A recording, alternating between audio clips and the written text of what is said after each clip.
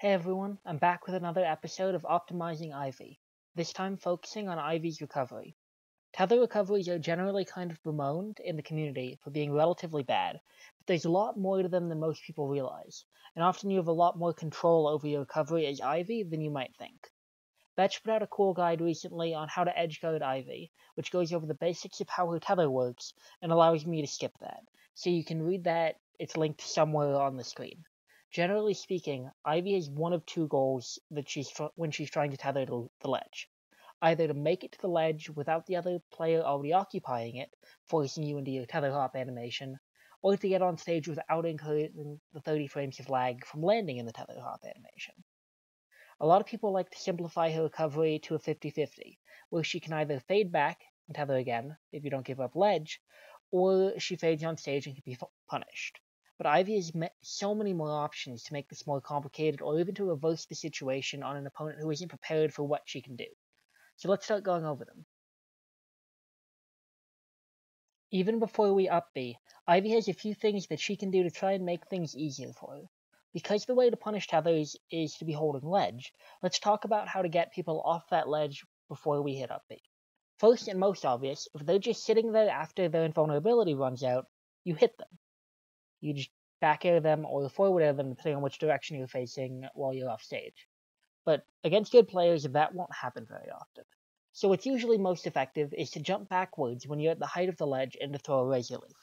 The reason why it's important to jump backwards if you're not already at max razor leaf distance from the ledge is because leaf slows down the further it goes, meaning that at the end of its range, it's almost just a stationary hitbox that will catch anyone who didn't refresh their invincibility right before you throw it. It makes it almost unpunishable at that when you throw it at that range, unless you're fighting someone like DK or Mewtwo, who has a long enough range back air to just go out there and hit you. If the leaf hits, then not only do they drop off ledge and you can freely reel in, but you can usually just drop down and dare them, like so, reversing the situation entirely. In addition, if you got sent high, which a lot of the time you will, you can throw out seed bombs as you come down and aim them at the ledge, so that if your opponent isn't invulnerable at the time that they hit, they knock the opponent off, like so.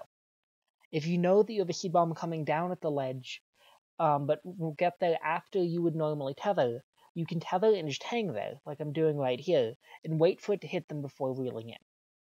This is difficult because the angle you need to send it at depends on where exactly you are both vertically and horizontally compared to the ledge, so it takes a lot of time to get a feel for how you need to be angling the seed bomb, but it can come in really handy to be able to do all of this consistently. Now, all of this is relatively easy to avoid if the opponent knows when you need to tether, because that they just refresh right before you need to do that. But Ivy's up air and dare allow her to control her vertical momentum in a way that makes it this ambiguous, and mixing up coming down faster up air, falling normally, and stalling with dare, as well as mixing in fast falling, can help make it really difficult for them to be invincible at the right times, which is when we can catch them off guard. But say your opponent is smart about refreshing their invulnerability, and you're still forced to tether when the opponent's sitting on the ledge. We're now forced into Ivy's tether hop animation, and we have a few different ways we can approach this, other than going on stage, taking 30 frames of lag, and being relatively easily punished, or fading back and hoping that they give up the ledge. We can try to fake them out, or we can go for a suicide. We can fake them out by looking either like we're going on stage, or looking like we're going off stage. If we fade off stage, it's generally assumed that we're going to tether again, because if we don't tether, it's usually thought that we will just fall to our death. But we actually have two ways to get back on stage without using a tether. We're only inactionable in the air for 20 frames after the hop starts, so we can actually just air dodge diagonally back on stage after we fade back, a relatively simple option that people tend to forget about. In addition, if we've used both of our tethers, people usually just assume that Ivy's dead if you fade back off stage. But you can actually input up B immediately after the 20 frames are done, and the little bounce you do when your up B fails to tether is still enough to put you back on stage if you do it fast enough. Alternatively, we can fake them out by pretending like we're going on stage and then edge canceling the tether hop, which not only makes us actionable faster, but gives us back our double jump and all of our tethers. This is done by holding in after the hop, and then rolling your stick back slowly towards off stage. It's hard to demonstrate this without a hand cam, but edge canceling gives us a ton of options. Most simply because it looks like we're landing on stage. If the opponent tries to get up and punish, then we just fall onto the ledge, like I did here. Scracket thought that he saw me land on stage, because I touched stage, and assumed that he was safe to get up and punish, so I took ledge. If they don't bite, and they wait on ledge anyways, we have a variety of options. We can double jump Waveland back on stage. We can phantom footstool them, which is where you footstool them while they're sitting on ledge, and you get this big bounce. Or we can actually just jump up and dare them as they're sitting on ledge without invulnerability, and chances are they won't see it coming and they will die. So, as you can see, the ledge cancel is one of the strongest things that we can do out of Tether Hop, simply because of how many options we get out of it. Finally, we have the option to give up on making it back on stage and trade stocks. Given that tether punishes usually tend to happen at higher percents, this can be well worth it sometimes, and we have a few ways to trade stocks with the person sitting on ledge. If we fade back and fall below the ledge, just where Up B's grab box would reach, Up B will come out as the normal hitbox rather than a tether, and you can actually stage spike the person on ledge like I'm doing here by hitting their toes with the sweet spot.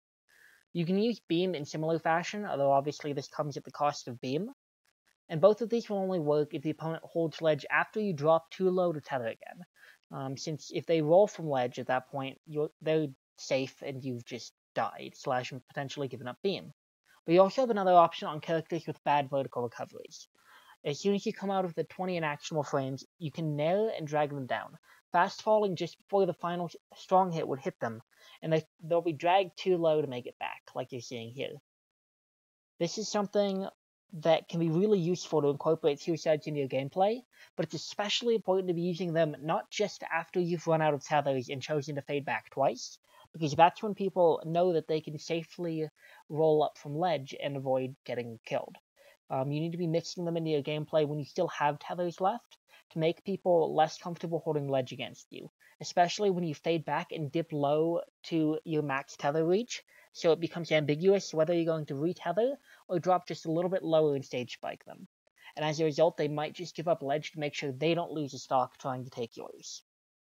The obvious caveat of everything I just said is that if the opponent calls out what you're doing, or has an option that covers both fading on and off stage, then you're in a bad spot, which is the nature of a tether recovery.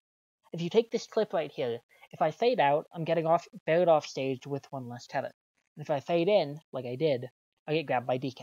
So I have no option to edge cancel or use any of the other tools covered in this video because my opponent was able to cover all of my options before I got that chance. And against some characters like DK, Roy, Ike, etc., your best bet is just to assume that all of your options can be covered and to DI accordingly.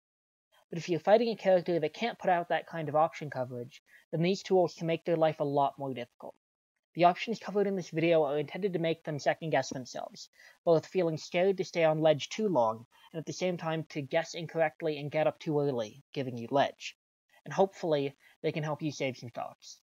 Well, I hope you enjoyed this episode of Optimizing Ivy. I'm sorry it took so long since the last one was released.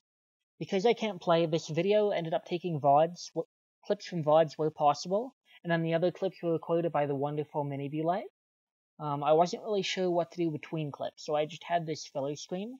Let me know in the comments if that was good, or if not, what you'd like to see instead for the future, as well as comments on the new mic setup that I ended up using for this video.